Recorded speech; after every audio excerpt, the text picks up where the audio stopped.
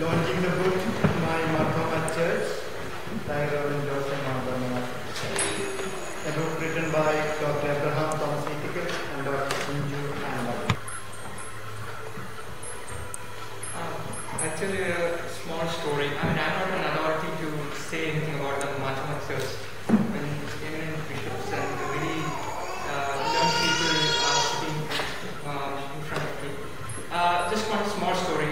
Once upon a time in a small, beautiful island, there were a bunch of friends who used to get together regularly.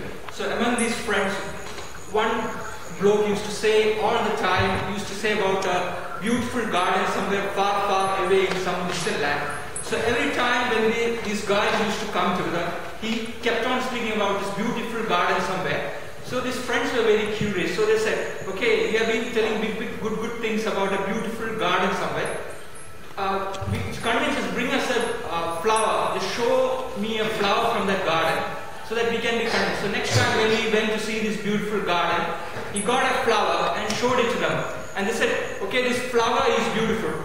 So now we are motivated to go and see this beautiful garden and know a bit more about this garden. So we will definitely go and see this garden. So this book, in simple terms, is just a flower from a beautiful garden. I mean, I'm not telling it's a great book, authoritative book. It's just a first read book for anyone who wants to know a bit more about the church. So I hope our humble efforts will be useful for the generations to come.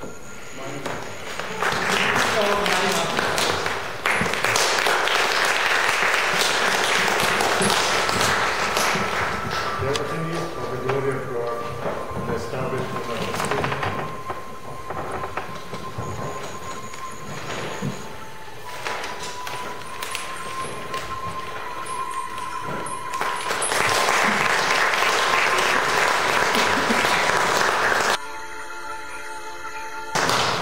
Brings on curiosity of a child and some non-Marthoma.